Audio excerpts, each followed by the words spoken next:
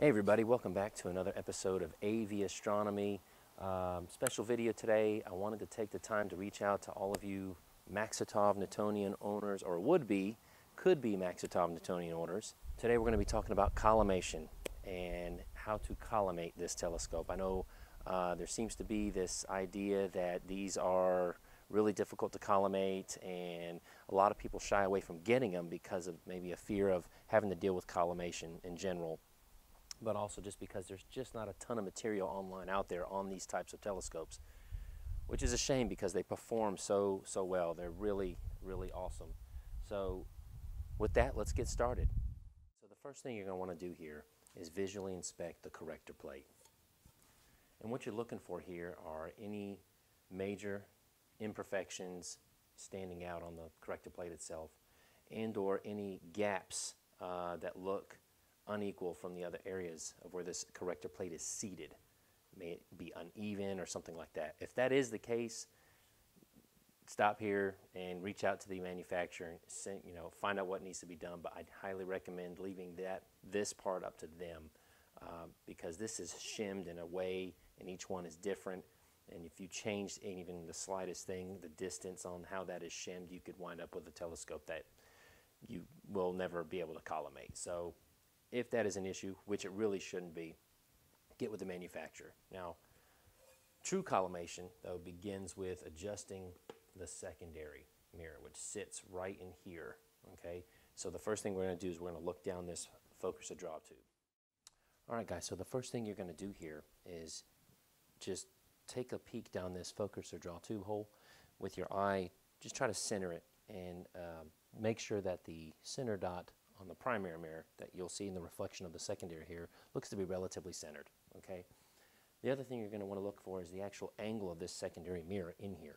Does it appear to be flush and perpendicular to your eye, or does it appear to have an offset? Is it off angle, pointing in any other direction other than directly at yourself, okay? So if there is an offset there, then you're going to want to make an adjustment on the retainer ring up here. So let's take a look at that.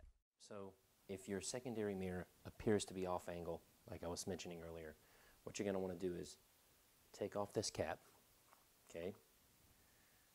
You're then you'll see a flathead screw right in the middle there. Get a flathead screwdriver and tighten it. It just takes a couple of turns. You'll feel it. And what that does is it tightens these pins inside so that you now can release the retainer ring that holds this secondary assembly. There should be two hex key locking sections here, one here and here. Loosen those up. Then you can adjust by checking in the draw tube, adjust the secondary assembly and checking to make sure that it is lining up and it appears to be circular, okay, and concentric. Shouldn't really have to do that. Again, this is something done out of the factory, but if you could pick this up used, or whatever your situation may be, it's still something you want to check initially to make sure that secondary mirror is perpendicular to the line of sight in that focuser draw tube. Now, once you've made that adjustment, and these are small adjustments, you're going to lock that back down. So then put that retainer ring on, because that holds it from moving again. Once you put that retainer ring back on, tighten them down with the hex keys, and then release counterclockwise. Unscrew this flathead screw just a couple of turns to release those pins that secure it, okay? Now the easy part. We're going to use a couple tools. We're going to use a laser collimator, and we're going to use a Cheshire, or collimating eyepiece, okay? These really simplify the collimation process tremendously for really any kind of Newtonian or Maksutov Newtonian. We're going to start with the collimating eyepiece. So let's take a look at that. So the first tool we're going to use is this collimating eyepiece by A.V.Astronomy. I don't know how you say it, but anyway, very inexpensive tool. You can pick it up online. Just do a Google search on it. Auction sites, online stores, you know the deal. But anyway, very inexpensive. I think I got this for like 15, 20 bucks, but it does the job very well. So what you're going to do is we're going to put this inside the focuser draw tube. So what you're going to do is take a peek down this eyepiece here, and what you're looking for is concentric circles.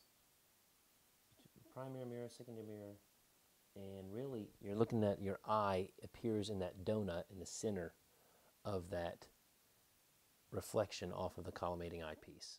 So now we're going to make some minor adjustments to the collimation screws to get that looking a little more concentric.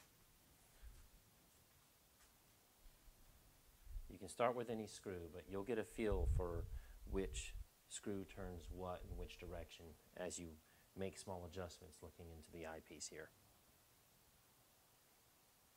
All right, that's all it took there, guys. My eye now appears in the center of the collimation eyepiece and center of the center dot on the primary mirror, as well as the reflection of the secondary appears mostly concentric with the primary.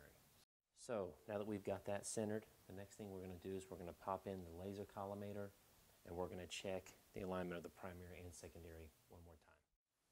All right, guys, this is the laser collimator I use. It's the SCA laser collimator by Hotech. There are a lot of laser collimators out there. I would say with collimation tools, laser collimators in particular, you get what you pay for. So if you try and get the cheapest thing online, I think you're going to be disappointed. There's a lot of slop and play when you put one of the cheaper ones into an eyepiece, nose piece, or a compression ring, whatever's holding it. And I mean, if you're off on that from the get-go, you're just wasting your time.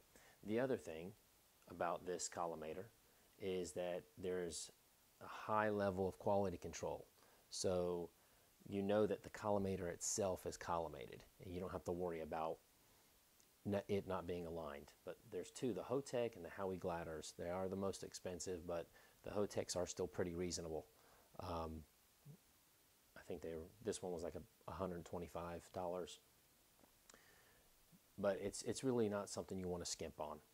And what sets this one apart from the others, besides the quality control, is this compression ring system that compresses radially in the eyepiece holder into the nose piece. When you slide it in here,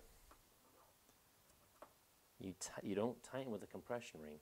You twist this down and make sure this is facing back to the primary mirror. You twist that down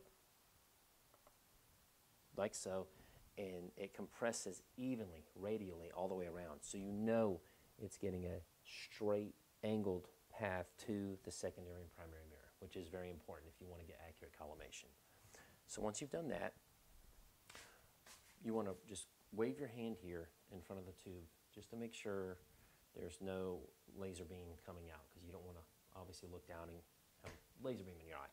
So once you've done that, you look down the tube and check to see a couple of things. Is the laser dot in the center dot, which in this case it's not, and I'm going to show you here in a second. And there's multiple reflections of this laser dot. If they're not all concentric and they're kind of scattered, then you know you've got some alignment issues.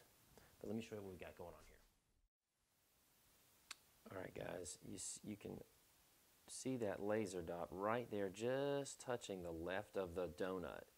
So we want that centered, but at the same time, let me focus on some of these. I don't know if I can get it or not, but there's that laser dot there, and there's yet another beyond that.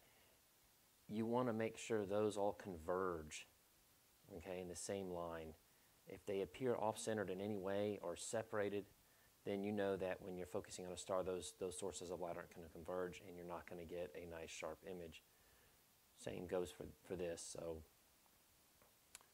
the first thing we're going to do is get that laser dot centered, but then we're also going to check and make sure that there's no stray laser dots aside from that one that's centered there.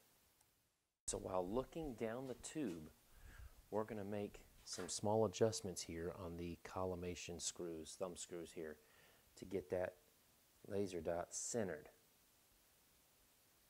And there we are. Just that minor adjustment is all it needed. It is now centered. And as I look down the tube, I can see that there is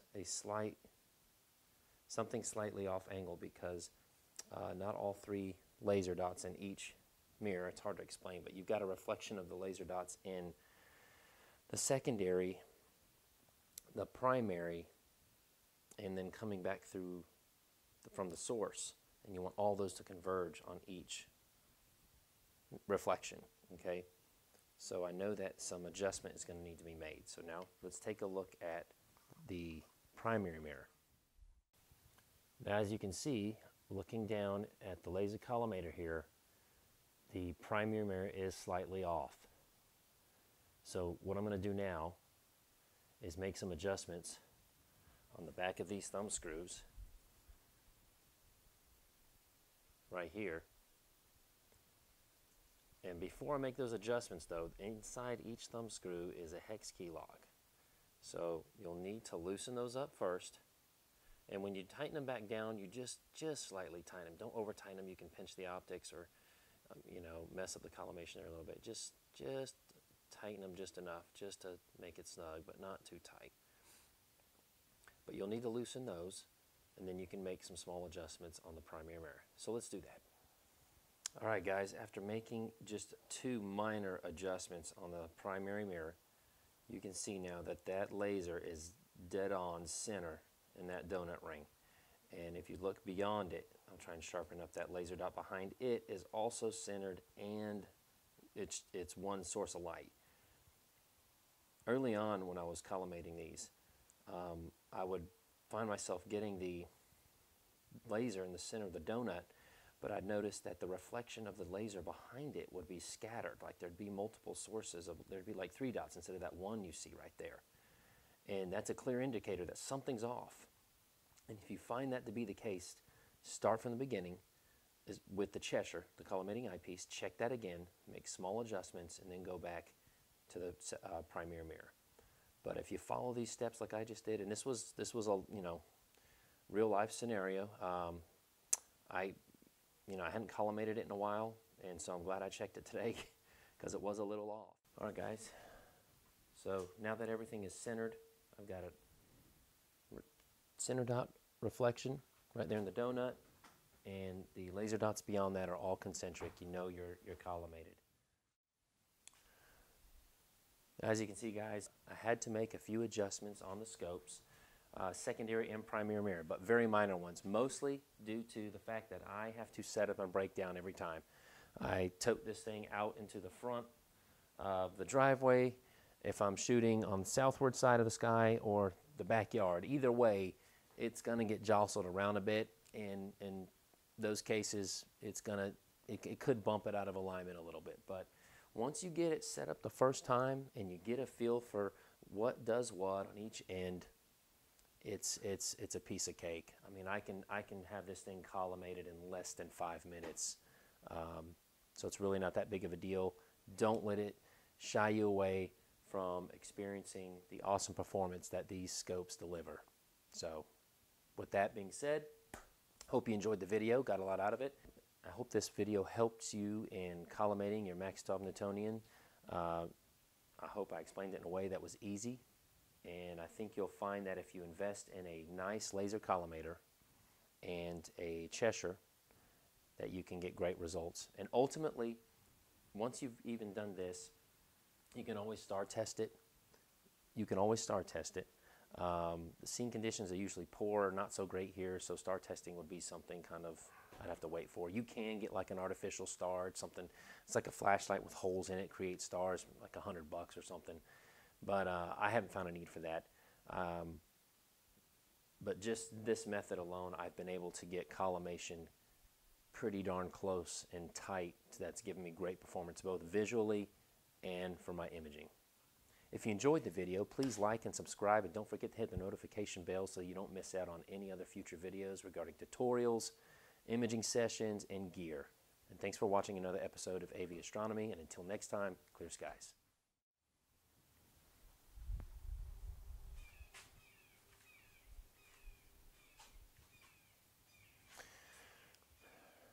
Wait for the bird.